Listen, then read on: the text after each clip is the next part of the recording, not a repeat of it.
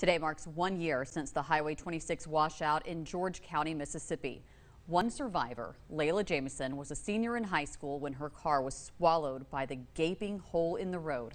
The path to healing hasn't been easy, and it isn't over. But as she told WKRG News 5 Report for America journalist Corey Johnson, it's a journey she's grateful for. 1 year ago, Layla Jamison's world changed forever.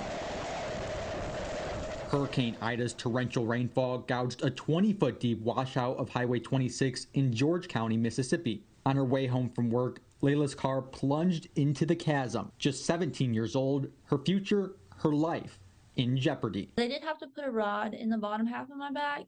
And then obviously I broke just about every other bone in my body except for my left leg. Layla doesn't recall much else from that night. And I remember like pain and just being taken out of the car, but that's it. And then the next thing I remember was being hauled up the side of the washout and it raining in my face. She'll tell you now that brush with death isn't her story, not a tale of tragedy.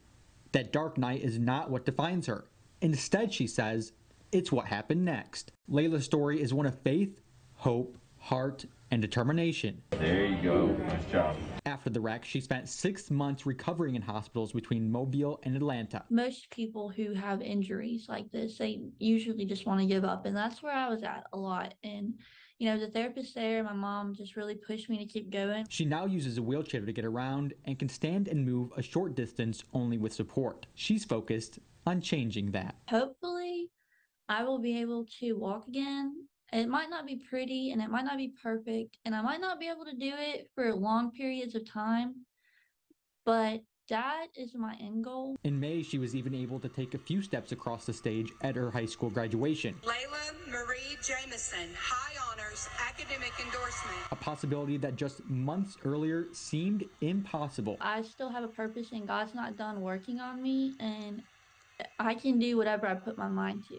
Now, Layla's on to a new chapter. In her first semester studying forensic psychology at Ole Miss, she decided to make the move to Oxford only weeks before her first class. At the beginning of August, we started running and getting things done, and it was just such a last-minute decision. But I'm here now, and I love it. It's honestly really great. Layla's scars, reminders of the deadly night of the storm. But Layla's story remains one of resolve.